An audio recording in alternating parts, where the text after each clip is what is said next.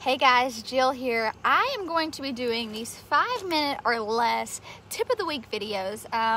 Whether it be about gardening, farming, preserving the harvest, really nothing is off limits with these videos. I just feel like these short and sweet, helpful videos are going to be super beneficial to you guys. And as I'm out in the garden doing things, I think, this would be really helpful in just a short little video. So this morning I'm outside, examining my plants, looking them over for squash bugs and things like that. So I thought I'd do a quick little pest control video on what I do that kind of makes the pests manageable in my garden. Now you guys know we practice as naturally and organically as we can. The only thing we put on our plants is usually like 1, sometimes 2 treatments of neem oil and diatomaceous earth. Other than that, nothing goes on our plants, which means I use my fingers quite a bit for our pest control. But this is a really beneficial tip. So yeah, let me show you guys what I do.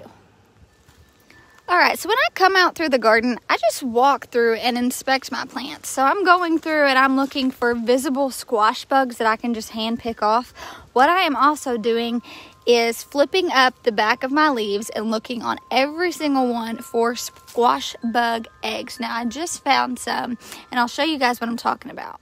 All right, so right here is what squash bug eggs look like before they turn into those pesky little squash bugs. And what you want to do is just go in, peel these off, and squish them. You do want to be careful because you can damage your plant. I'm really bad about poking holes in my leaves when I do this.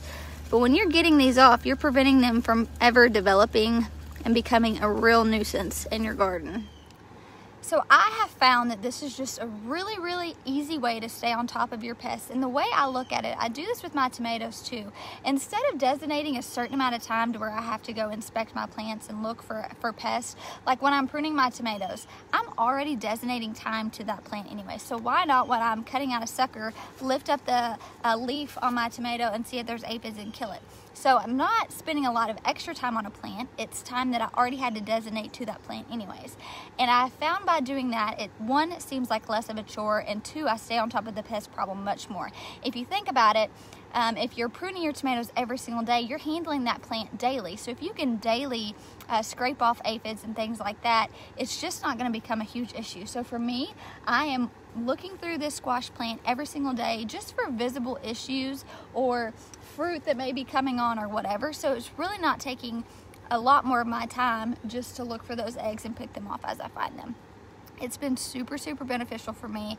I hope you guys will try this in your garden, and I hope it'll help you stay on top of your pests this year. So that is my 5-minute or less tip of the week. I hope you guys enjoyed it, and I'll talk to you soon.